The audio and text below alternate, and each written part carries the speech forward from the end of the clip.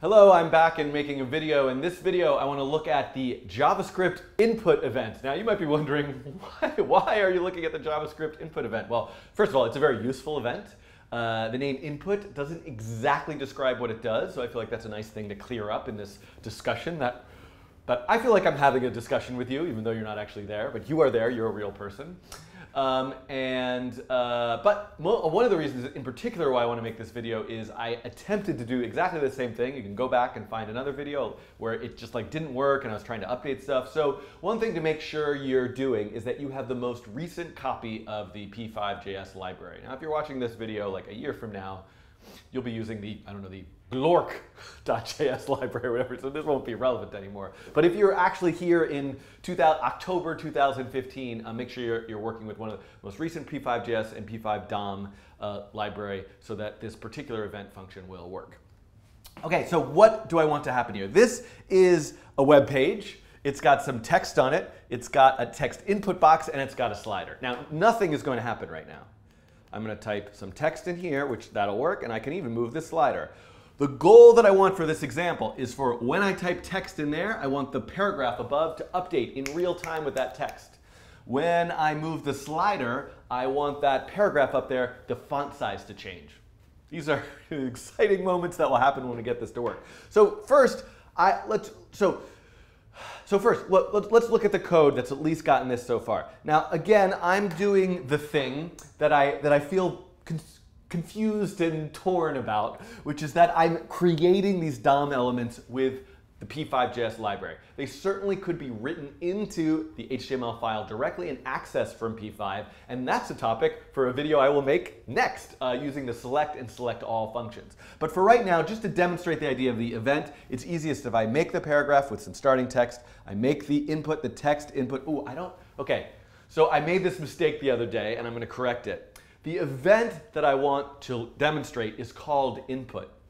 And it actually probably would work fine, but I think it's particularly confusing for me to name a variable input and then start demonstrating this other thing called input. So let's change that to something like, if only you were an actual person there, you would shout out a good variable name, and all I can think of is like porcupine, but which makes no sense in this context. But we could use it. No, let's not use it. That's too crazy.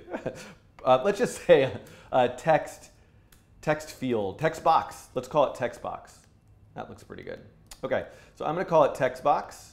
Tex-Mex, like Tex-Mex? No, text box. It's like spicy, but not too spicy. I don't know.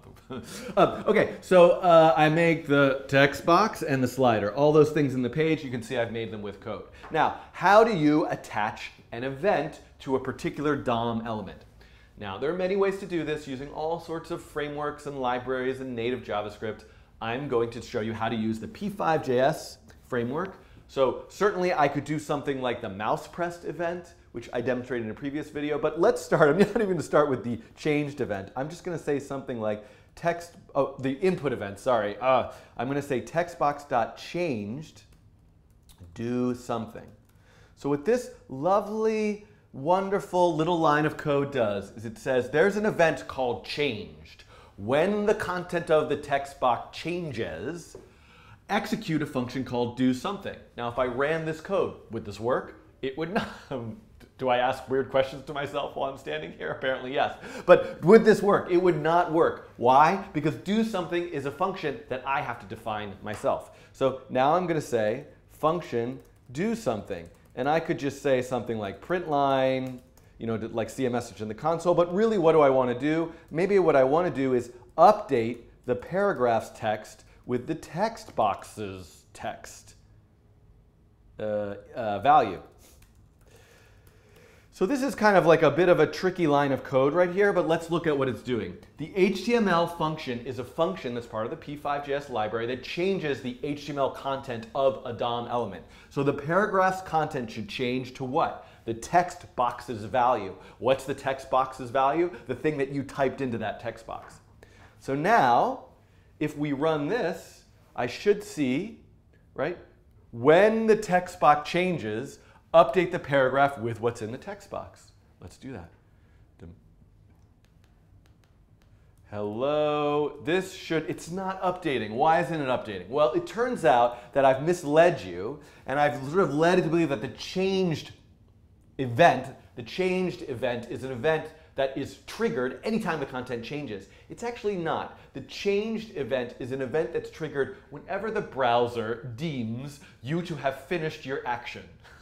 So this is kind of like a vague, strange concept that, but somebody somewhere, this like Borg of browser designers, has decided what this should be. And it happens to be, I hope this works, when you hit the enter key is one up. So if I hit enter, hey, it worked. Oh, that's so lucky. When I hit enter in the text box, that's when the changed event happens. Also, by the way, I could hit tab.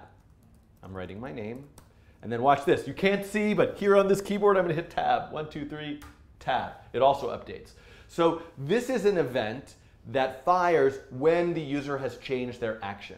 But what I want is for that to continuously change anytime it changes for whatever reason, anytime you type any single character. And that, my friends, is the input event. So this particular event, the input event, is an event that happens anytime the content of the text box changes. Do something is the callback, right? It's the function that gets triggered when the event occurs. That function is, we call back, call, like that's a bird, call, I don't know what we call back to the function. That was going to go somewhere interesting and it just didn't, so I apologize for that. Okay, so let's run this again.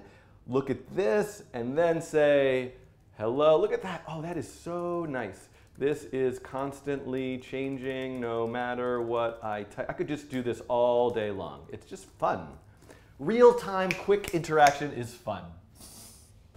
What's actually fun is like going outside and like playing a game of capture the flag with friends and socializing. But if you're by yourself in a room with a camera and a NodeKit web browser, then making the text box change in real time is fun. Now, let's add the slider.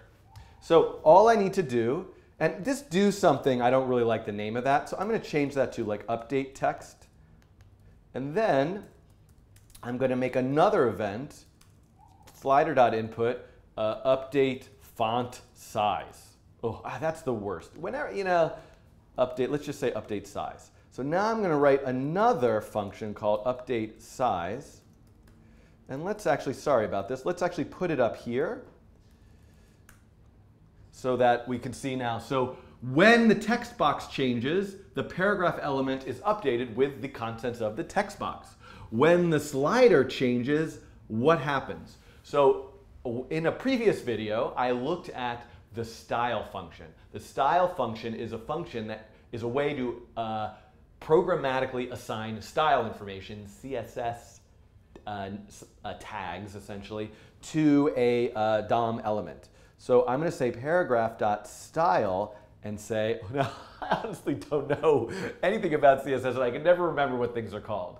But I'm just going to like look up to the ceiling of this room and think for a second and hope that the correct term is font size. Now, you might think all I would need to do now is say slider.value, right? Because this sort of makes sense, right? I made this slider that, and remember, this is the minimum value of the slider, the maximum value.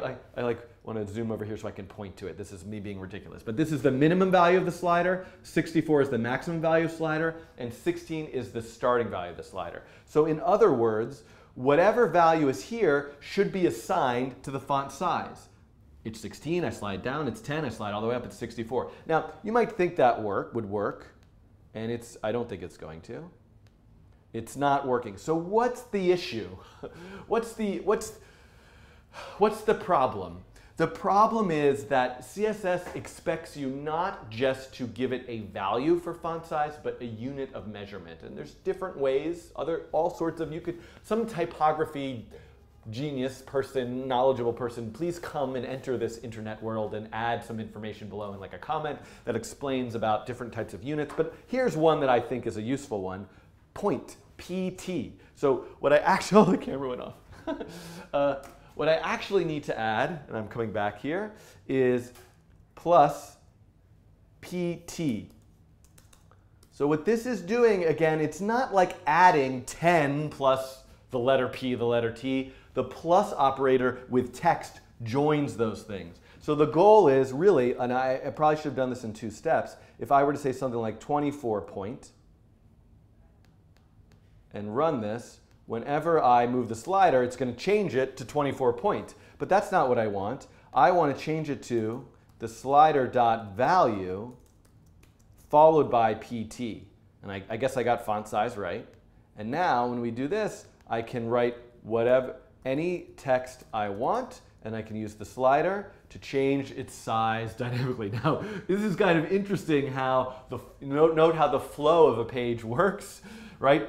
As that paragraph gets bigger, the other content gets pushed down, which makes for a kind of strange, goofy interaction, which I kind of like in this moment. But certainly if I wanted to fix that, I don't know if fix is the right word, but alter the behavior, I could put the paragraph below. And now if the paragraph was below, I could type some text, and it would seem maybe a little less weird and change its size dynamically. So now, hopefully you see how you can create these interface elements like a text box, a slider. There are other ones too. And anytime anything about that element changes, whether it's the text in the text box or the value of the slider, you can trigger an event that alters something else that's happening on the page. So I might say to you, like, how far can you take this? How many sliders can you add? How many can you control different paragraph elements? Could you, as you're typing, like each letter is like a new DOM element that's randomly absolute positioned somewhere on the page? What kind of creative graphical experiments can you make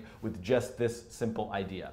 And that is this video about the input function callback. And I'm going to stop this video and go on to the next one, which I believe I'm going to look at select and select all. I have to look at my list. Anyway, just look and you'll know.